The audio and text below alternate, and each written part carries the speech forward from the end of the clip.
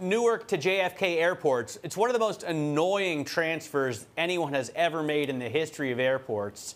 And it would be much better if I could just get into a flying taxi and make that journey. What exactly is a flying taxi? What are we really looking at in terms of vehicle, pilot, power? What have you got? Yeah, hi Matt, thanks for having me. So actually it's less a taxi than a vertical takeoff and landing aircraft shuttle. What we do is that we're developing an all-electric vertical takeoff and landing jet. It's a 7-seat aircraft, and we're operating these aircraft in an intercity shuttle service that provides high-speed connectivity between cities, and this enables us to achieve hours of time savings for our customers. The New York JFK route is probably one of those which I'm getting asked about by everyone who has been in New York, and we can save a lot of time on this route.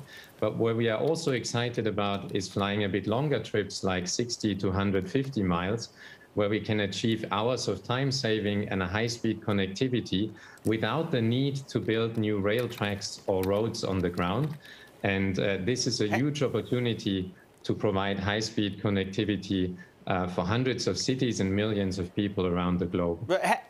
Hang on, so we were just looking at, it looked like maybe guys playing video games, but I'm guessing that means these are going to be drones. So they won't be flown by a pilot in the vehicle, and they will be electrically operated. Is that right? Yes, it's all electric. However, it's going to be flown with a pilot on board. It fits into the existing aviation regulation framework.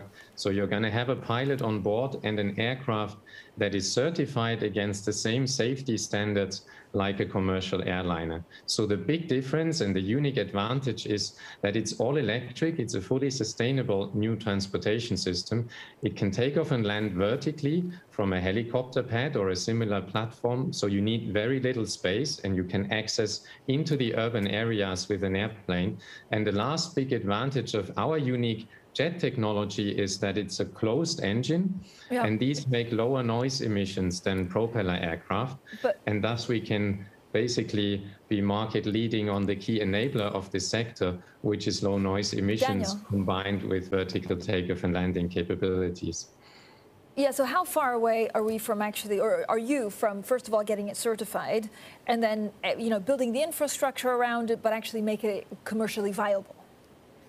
So we're now about 3 years away from the certification. Lilium is a 6-year-old company. We've had about 5 years in technology development, where you've also seen the footage of the test aircraft just a couple of minutes ago. And we've learned a ton of things in testing these airplanes. We actually have a very strong partner, Ferrovial, who is also an investor in Lilium, and they are building multiple landing sites, at first in Florida, where we're going to launch our service. And they are also operating this infrastructure. We are very much taking an ecosystem approach to actually launch the service.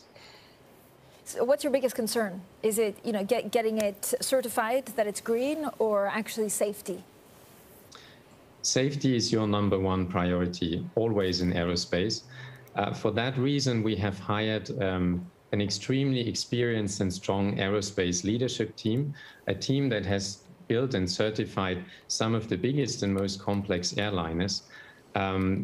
Besides the safety aspect, which is paramount in aerospace, I'm an engineer at heart, so I'm totally focused on getting the product right and getting the service right to have the best experience for our customers. You aren't the only one trying to compete in this space, Daniel. What is your advantage? There's several things that differentiate Lilium from other players in the sector. The first one is that, as I mentioned before, we're using electric jet engines, and these have 2 advantages. They have lower noise emissions because they are closed engines and have acoustic dampers in the ducts. And the second advantage of these engines is that they're much smaller than propellers, so we can make airplanes with more passenger capacity that still fit on the same limited landing infrastructure. And this is part of our mission, because we want to make this type of transportation system and service available to everyone. So we have to bring in more passengers on one aircraft, and we can distribute the cost of the pilot and the landing fees over more tickets. When is your public market debut going to come, Daniel? We're probably going to be finished with the SPAC merger sometime in August, and I'm very much looking forward to that.